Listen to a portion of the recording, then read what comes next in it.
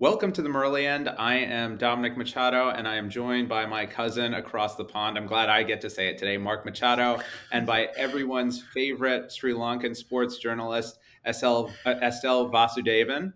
Um, Today, we were not planning on hosting a podcast. We were not planning on talking about the LPL till the LPL season was going to start. But because we are dealing with Sri Lankan cricket, we have an emergency on our hands. So we're coming to you with an emergency podcast. If you're listening, give us a like, a subscribe. If you're listening on watching it on YouTube, subscribe to us and give us a like. Thank you for following us and listening to us. So we really appreciate it. This is very, very important, though. So over the last 3 days, we've had an auction and then a whirlwind sort of 48 hours with accusations of match fixing, the termination of a team, all sorts of things going on. So Estelle and Mark, you're going to help us talk through what exactly is going on. So Estelle, I'm going to you as the person on the ground in Sri Lanka. Can you give us a brief summary of all the action that's kind of happened over the past 48 hours? Yeah, so the first thing that happened, I think, was the news coming through that the current owner of the Dambulla franchise had been arrested uh, on corruption charges. And then I think a few hours later, we got to know that last season's owner was also arrested. There have been lots of, I think, conversations about whether these owners that are coming through in the LPL are legit, and what their motivations are, etc., etc. But this is the first time we've seen something actually happen. um and I mean, it couldn't have come at a worse time, I think, with the World Cup coming up and SLC kind of building up towards that and wanting to take the LPL to the next level. Now we've gone through a few seasons, we're building up and trying to establish that tournament in the global calendar, and then for something like this happens, I think it's kind of a massive blow, isn't it? Yeah, absolutely. And I want to go to you, Mark, as someone who has been beating the drum for the past 4 years about the quality of the product of the LPL, saying that it's an up and coming league. As sort of the league's number one supporter and fanboy, how have you reacted to this news about both Dambulla owners being arrested criminally and then the termination, or at least we heard as the termination of the Dambulla Thunder as it is currently constituted, but the fact that they're still going to try to run the tournament and have it be entertaining and lively? I'm absolutely devastated and gutted about it, Dom. Because firstly, on a granular level, I really do enjoy watching Sri Lanka domestic cricket. I do think it's a great product. Obviously, I famously say it's the best franchise league in the world, which I kind of say tongue in cheek, but actually it's a good league and at its best can be quite competitive. We've seen it's had a really positive impact on the national side. So many players now have come through it, and it's only 4 years old, have started in there and have gone on to have careers in the national team and also gone on to have careers out with the LPL and start playing in franchise leagues across the world. So the ILT20 always has about 15 Sri Lankan players in. We've had 6 or 7 players in IPL contracts this season. We can talk about and it's the story of Veerskanth ended up playing for IPL finalist Sunrisers is absolutely incredible. And totally due to Jaffna getting a franchise and the work that they've done as well. That's been a massive part of his career trajectory. I thought what I was hoping was that the kind of ownership structures start to stabilise and eventually the IPL owners start to invest in the league and buy teams and run it, and they become almost like nursery teams where young Sri Lankan players would play this league and graduate on to playing in the other leagues, and they'll get opportunity and they'll become better players, and eventually will be a direct pipeline into feeding, not just getting into the national side, but the national side being highly competitive in major T20 tournaments, and it kind of looked like that was going to happen. I did think, though, it's a little bit odd, 4 years in, and none of the IPL owners seem to be sniffing around any of these sides. A lot of talent's been taken out of the league to the IPL and to other teams that they run, but not much in terms of, to me, it's a bit of a no-brainer. If you're part of CSK, why not take a look at the Jaffna franchise? If you own the Delhi Capitals, why aren't you buying the Colombo side and making it the Colombo Capitals or whatever? But that seems quite far away. And then the news this week and the way that draft went, and then the what's happened around that Dambulla team just seems like it's further away than ever before. And the LPL is making headlines around the world, around the cricket world, for all the wrong reasons. And it's another kind of embarrassing moment for Sri Lankan cricket, and none of it is due to players. It's all due to kind of the administration. I mean, SLC have put out a lot of statements this week and kind of rebuffed any accusations of whatever, but it just doesn't look good for. And I don't think the SLC themselves have taken these owners on board in good faith, and I don't think they might not be at fault for it, but the reality is it's just not good PR for Sri Lanka, right? Yeah, I 100% agree. I thought some of the lack of IPL interest might be due to timing. If there's not a fixed spot in the calendar, then it can be kind of hard to sort of say, okay, we're going to invest money when time has to be found. There's not time already carved out for it. But what's happened over the last few days has made me think maybe there are deeper reasons. And Mark, just to kind of follow up on it again, I know you've done some research, and kind of one of your lines is follow the money. What have you learned about the type of people who own franchises or have owned franchises in the LPL? What kind of associations do they have? Is that something that you see as interfering? So let's talk about what you need to own an LPL franchise, right? Because if you want to own an IPL team, you need to basically have access to billionaires to be able to have that kind of money that you need to buy into the IPL. It's quite, you need to be a lot less rich, but still very, very rich to buy an SA20 team or an ILT team, or a team in the Major League Cricket, or a team in the CPL, which are kind of the other, I suppose, major franchise leagues that we're kind of competing with. To buy a BPL team, the Bangladesh Premier League, you need to be a multi-millionaire. To buy an LPL team, at this point, you basically need to have $1 million. You need to give SLC $500,000 as a kind of to be the owner, but you also have to show to them that you've got $500 to spend in that team, because that's how much they reckon it will cost to run the side. They also want to show that you need to demonstrate to SLC that you also have other money as well. So they don't want you to kind of remortgage your house and put every single penny you've got in it to be able to afford it. They obviously discourage that. The other thing about an LPL side is that there are very specific rules around how many people can own a side. So I think it's limited to three groups or three partners can own one team, which is why the Jaffna Stallions ended up being rebranded, because I think they had about 12 owners, and that is now owned by a much smaller group, and some people had to leave and all that. They didn't like the running of that because they didn't think it was good governance. There is a reasonable kind of governance in place in terms of them doing a background check on you, but there is no kind of fit and proper persons test, which is probably something that I'll look to bring in after the debacle around what's happened with the Dambulla ownership. I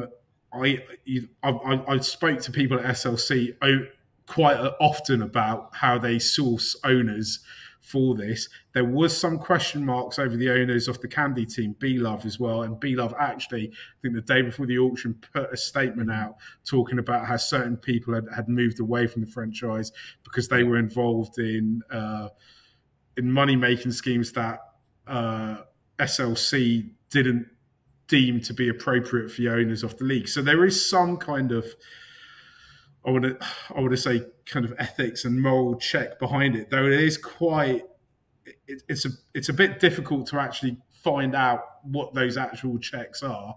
And as we've seen quite often now, it tends to be after the transaction of owning the team has been done that any of these checks and balances seem to be in place. Which, I mean, SLC are guilty of not putting in rigorous enough checks in place to see how these teams are being funded, because at the franchise cricket's been around quite a long time now, and there's a lot of established people who own groups that own cricket teams, and it's absolutely incredible to me that we still expect 4 years in 2 or 3 of the teams to kind of change ownership quite frequently. One of the previous owners of the Dambulla side is a relatively well-known businessman in the British Asian community in London, and a lot of people I know, me and that person have a number of mutual friends, or mutual connections, I should say, and everyone who knew that person kind of was like, he's a very upstanding member of the community, and a wealthy man and a successful man and a man who knows how to do business. And he's somebody who gave up his franchise effectively after one season, because he didn't think that the governance was in place, that the league was heading in the right direction. So it's kind of disappointing, and that's where, while maybe SLC aren't responsible for an owner being arrested necessarily, they do need to put better governance in place to make sure these situations don't arise. Yeah, that's a really informative answer. I think giving us a sense of what it takes to be an owner, what kind of things it requires, and then putting the changing owners in context. So, Estelle, I'm wondering, do you think this is kind of the extent of the rot that's going on, or do you think the rot goes much deeper and we're just kind of starting to see the initial layers of it in the fire, or sort of the termination of the ownership of this Dambulla side? I mean, it's a really interesting one because, like I mentioned before, there's always been a few questions about some of these owners and from where, what the purpose of them owning a LPL team is, and things like that. One thing I am thankful for is that there has been some action taken, because it could very well go in the direction where nothing is done and it Mhm. just becomes a league for fixing or whatever, and goes down that route. But the fact that there has been something done for people who they think, or they have investigated with regards to corruption, I think that's a step in the right direction. Who's to say, right, whether there is more to come? I wouldn't be surprised, because you never know, with the amount of fixing and betting that we see around the world, and so many betting companies being involved as sponsors, etc. I wouldn't be surprised, but I'm glad that at least action is being taken at this point. And so, Estelle, if you had to kind of, I'm not going to use the word bet because that would be a bit out of touch there. But do you think this LPL will go on as scheduled? Do you think that we will have all five teams competing? And do you think it will run for sure? Or are we just kind of hearing, oh, well, we're trying to figure it out and fix it? And then there'll be a slow kind of release of, well, we don't know if we can get the proper people to come in. And so we need to cancel it. And it's not fair to the fifth team. What do you think the chances are that the tournament goes on and finishes as it's supposed to?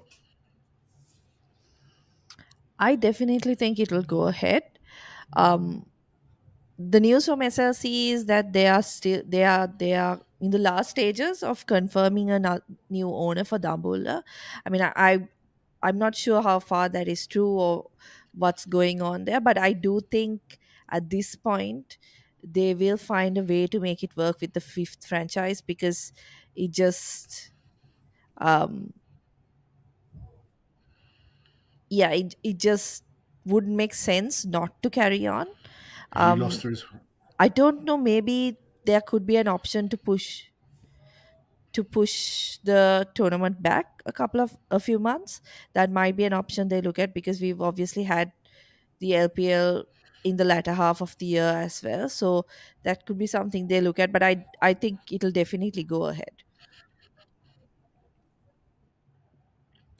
And, I think one of the things that was surprising is, right, so we've had all this news of corruption, right, changing owners, potential terminations.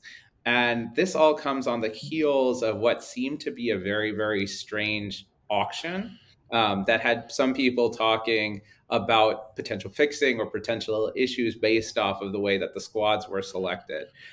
So Mark and Estelle, we all kind of closely followed what was going on at the auction. Mark, what was surprising to you? What happened that was kind of unexpected for you in the auction? Well, I think the headline for it would be is that Sri Lanka's opener for the T20 World Cup that starts in 6 days time or 7 days time was left without a team after the first round, after he's had quite an exceptional 5 months start to the year in international cricket. And I think there was players who we assumed were retired who've managed to find themselves being picked up for, and in a couple of, or at least one instance, for quite a lot of money. And it's kind. There's a lot around. Obviously, player auctions are quite a weird situation because we don't really know how teams want to play and what value they place on things, because that kind of depends on the kind of cricket philosophies and styles that you want to play. But it's really difficult to make an argument for some of the prices that some of the players are going for and some of the values that some of the players have placed on it. I think that Patarana, who's been the best player in the IPL from a Sri Lankan perspective, become the most valued player, the most expensive player. I think he's saved a lot more blushes because if he wasn't, and it was somebody who we thought had retired recently, then I think that would not have been a very good look for the league and for Sri Lanka as well. I'm of the opinion, just going back to some of the stuff that Estelle was saying and what you talked about, I think that Sri Lankan cricket has as much match fixing and as much problems with gambling and betting as every other cricket culture and team in the world does. But I think the problem is that Sri Lanka is a place where people expect that to take place, so they look for it a lot more. And when the discourse happen, when strange things happen in and around Sri Lankan cricket, people always point to corruption and match fixing allegations more so than they would do if it happened in the 100 or if it happened in other franchise tournaments around the world. And that's the thing, that if you are a person who is involved in any way with cricket in Sri Lanka, you need to be conscious of as well. And I also think, there's allegations that are made that people speak about relatively openly in Sri Lanka that could quite easily, for the people who these allegations are made against, could be battered away, pun intended, with the kind of, if people conducted themselves in a slightly more transparent way. Though, that said, some people involved in some of these transactions have tried to come out on social media and have tried to justify their picks. And, who knows why certain players are selected. The thing is once you've got a team, once you've bought a team, once you have the ability to be on that auction table and decide who to bid for, there is a bit of me that it's like, well, it's, at that point, you've bought your place at the table. You can do whatever you want with your money. It's your money. But what is the bigger goal here? What is the bigger aim? Is it for the benefit of, is it to create a vibrant league that is bringing through young players and giving young players opportunities to get into other leagues and to play national team cricket, or is it to benefit your mates? Yeah, and people that's a really important point, right? So the player, the certainly retired player that Mark was talking about was Isru Odana, who fetched $100,000 at the US dollars at the auction. And what was strange about it was the opening bid was for 30,000, and then it got jacked up immediately to 100,000. which is kind of surprising. It doesn't seem like very sound betting strategy or auctioneering strategy. And we talked about Pathum Nisanka in that first round. Dimuth Karunaratne was bought for $10,000. You're telling me that some team wasn't thinking that Potham could very easily provide what Dimuth provides for just a little bit more money? And in the end, the team that bought him, Jaffna, has a ton of talented openers and top order batters. So they clearly were a bit confused and thought, okay, well, we might as well try to snap him up for $40,000. They probably didn't bid thinking it would be a bidding war. But I think one of the things that's surprising, right, sort of these weird decisions aside, is who got left out. And so, Estelle, could you tell us a little bit about some of the younger local players who have a ton of talent, who probably should be one of the 50, 60 Sri Lankan players in this league that were left out? Yeah, actually, for me, the biggest surprise was Tarindu Ratnayaka, the Mm-hmm. ambidextrous bowler. I thought he would have been snapped up as, a certain starter for one of the five Yeah, teams. Um, just, I mean, when you talk about ambidextrous bowlers, a lot of people think it's okay, a gimmicky thing. Okay, he can bowl with both arms, but this guy's actually performed well, right? I think most recently also he's been doing well for Sri Lanka A. So he's yeah, had that kind of form also. He's done well in the LPL in the past.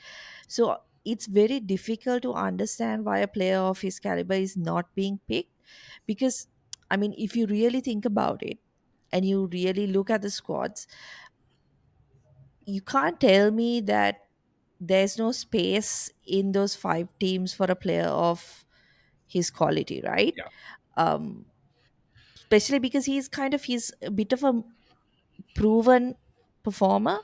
The second guy I would think of is Movin Subasinghe.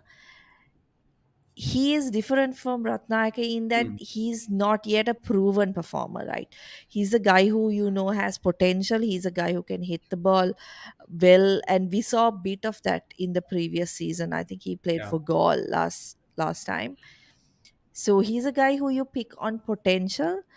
Um, so those were a bit, and Kusal Janit Pereira didn't get picked, did yeah. he? Didn't get picked. Which to me is, Sri Lanka is not a country where you have like so many players who can clear the boundary, right? Yeah, So to I mean, have two, someone two like him, weeks ago, we were having a conversation about why he's not going to the World Cup. World Like, Cup, should he have exactly. gone to yeah, the World Cup, right? Yeah, exactly. And I mean, to come back to Pathum Sanka, right? It's absolutely, I mean, it's ridiculous to think that no one went for him. And like you yeah, said, Dom, in the end, Jaffna was like, you know what, if no one's taking him, we might as well pick him up, even though we have like three or four different opening options, yeah, right? Because I mean, people are going to look at his, I know there are a lot of people who just look at his overall stats and say, oh, he has a strike rate of 120 or 115 or whatever. He's still a very slow starter, but over the last year he's shown how he's changed his game, right? And this yeah, is where I think players also, it's what makes a lot of players insecure, is that someone like Nisanka, he's changed his game and he's really become that guy who shows a lot of intent. Maybe not he's not Travis Head, right? But right, he's a guy who is, from where he started, he's changed a lot, right? He's grown a lot. He's changed his game to adapt to that kind of fast paced cricket, right? And then you don't get picked in your local league, which, like you said, I mean, with due respect to Dimut Karunaratne, he's, I don't think even half the opener that Pathum Nisanka is, right, currently in yeah, T20 cricket. And Candy was a team that could have bid for him in the first round and didn't. And by the time it came to the accelerated round, I don't think they had the budget to go for him. yeah, So, I mean, yeah, I don't know. There are a lot of names I put down, even amongst overseas players. I thought there were a yeah, few who, guys like Curtis Camphor, Rishad Hussain, who did really well against Sri Lanka in the most hmm, recent series. Thanuka Dabare is another one who we Yeah. were talking about last year when it came to the World Cup, right? Close to the World Cup. He was a guy who was doing really well in those selection tournaments. So, all in all, just I would say a really disappointing auction because, like Mark mentioned, right? There should be, part of this is also growing the game in Sri Lanka, right? If not, there's no purpose to having a league of your own. And when you have young players being shown that, oh, if you don't have the right connections, you're not going to get a good deal, that's really disappointing. Yeah. I remember at the back end of the last tournament we had. I think we talked about maybe it's time for another LPL side. Maybe it's time to expand the tournament a little bit. I do like almost as a separate kind of conversation. I do think at some point they need an extra team. But yeah, I mean Dimmoth, like God bless him. He's a great player. Yeah. He's a legend of Sri Lankan cricket, and hopefully he has an absolutely fantastic Test career ahead of him. But even he doesn't think he's a T20 player, right? Like, No, he it's didn't play unbelievable. last year, right? He didn't play for Yeah. half of last season, I don't think.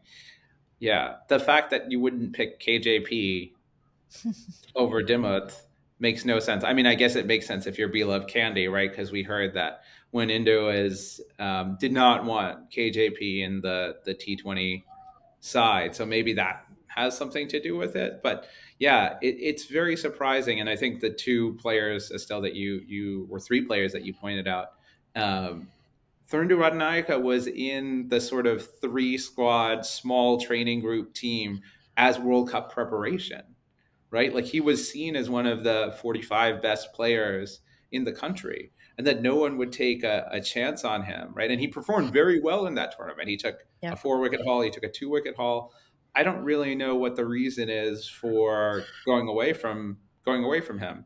The other bit with someone like Mohan Subasinghe, right?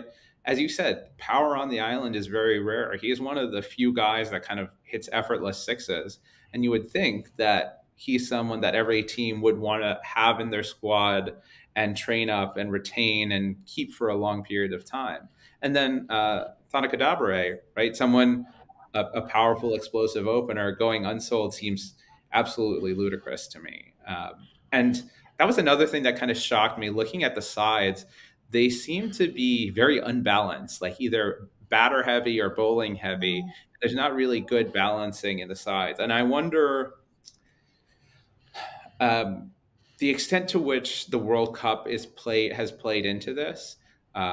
A lot of captains of former sides have now switched teams and are not in Sri Lanka, but they're in the U.S. training. So how much insight did they give or help did they give when they were saying, okay, you need to go and find a guy? And was it, say, new owners and new analysts coming in and trying to figure out what to do, and then being kind of perhaps overshadowed or out influenced by agents, right? Because I think that's sort of part of the narrative is some of these teams look like they are made up of players who come from or are represented by certain agents. And this is not the first time that's come up as an issue in Sri Lanka cricket.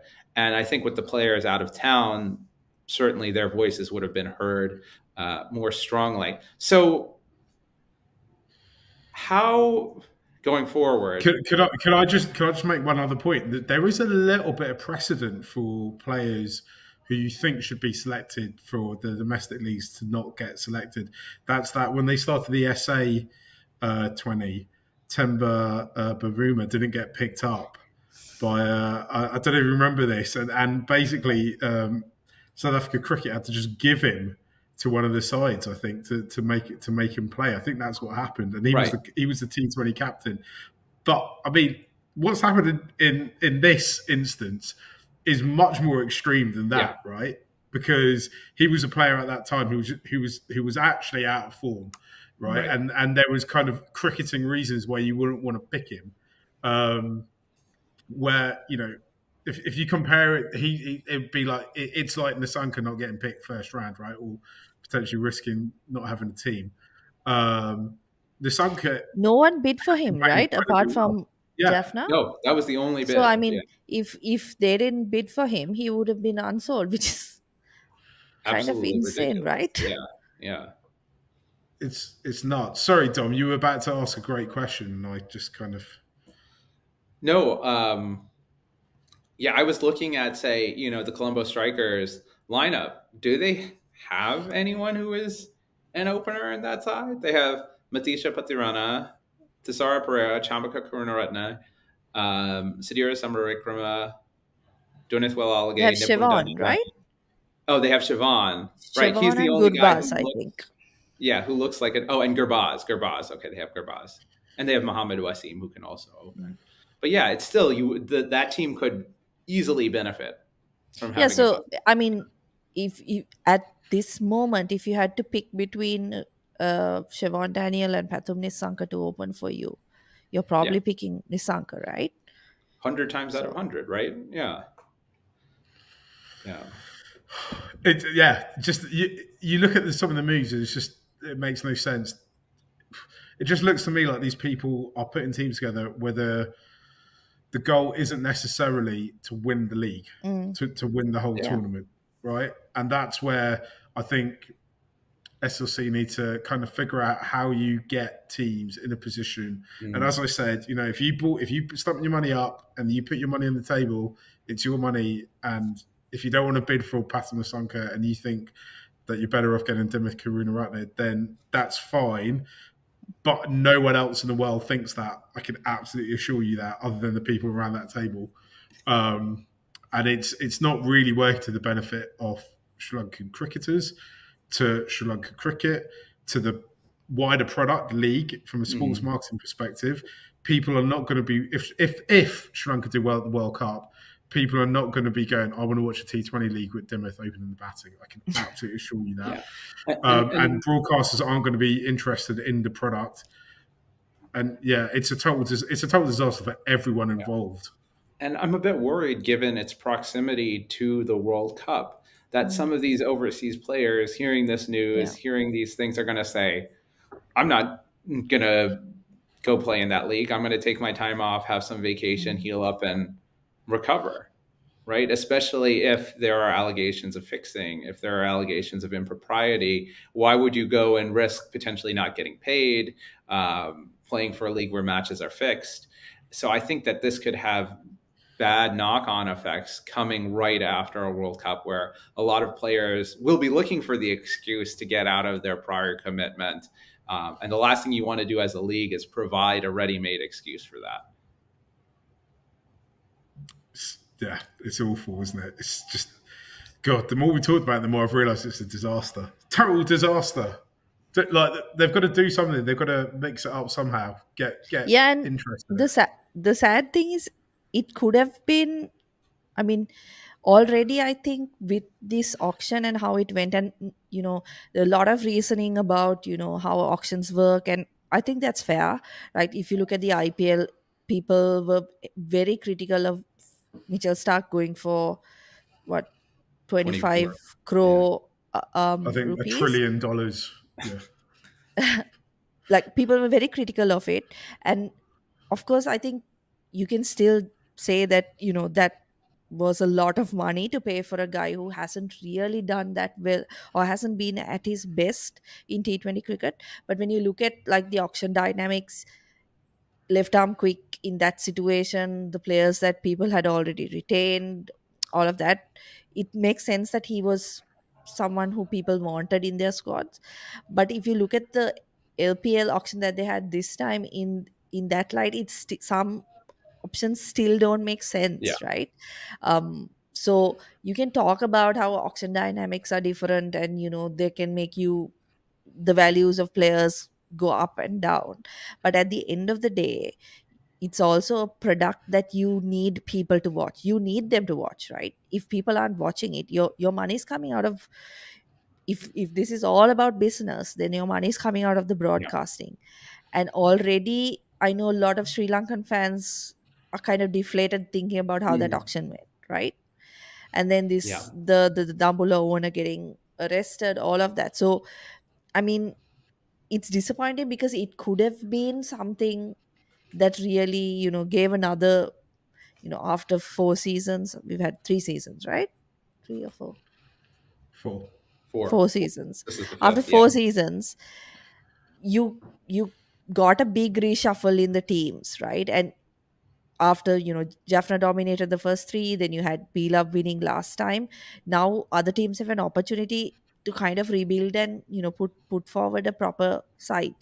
So in that sense, it was really disappointing and deflating. I mean, it might turn out that Gaul is a superb team and Isurudana has an MVP tournament, right? And he takes plenty of wickets. But just at this moment, it feels like we've taken a few steps back. All right, should we leave it there? Well, that's been your emergency pod on the LPL fiasco.